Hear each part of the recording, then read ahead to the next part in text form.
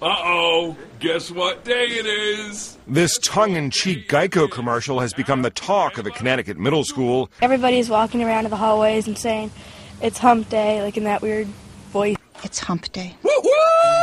Officials at Vernon Center Middle School say the kids just won't stop saying it. I don't really think that it's that big of a disruption if people are just doing it in the hallways. So sometimes there's like counting down till when it is. They do it every day.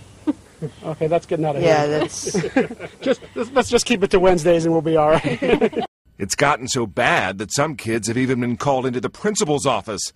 The district superintendent says teachers and administrators just don't want repetition of the catchphrase to get out of hand. I think is all kind of silly. I think there's bigger things to take care of in middle schools than that. I mean, obviously you don't want the kids to be disruptive. It's getting old now. The hump day thing is getting old. And that's exactly what school officials are hoping for.